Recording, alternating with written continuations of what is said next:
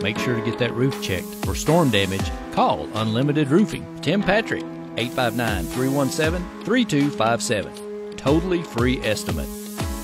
Get out and enjoy the last day of warm summer-like weather before we see the fall temps really move into the bluegrass. Today, we'll see clouds move into the area and temps topping out around 80 degrees. Overnight lows will drop to 61 as we see rain and the possibility of some thunderstorms move across the state. Tomorrow, that cold front pushes through, bringing with it cooler temps. Thursday's highs will reach around 67 degrees, which is really normal for this time of year. As we move into the end of the week, the weekend temps continue to cool with highs only reaching into the upper 50s for your Friday. For more weather information, check out our website at WBONtv.com.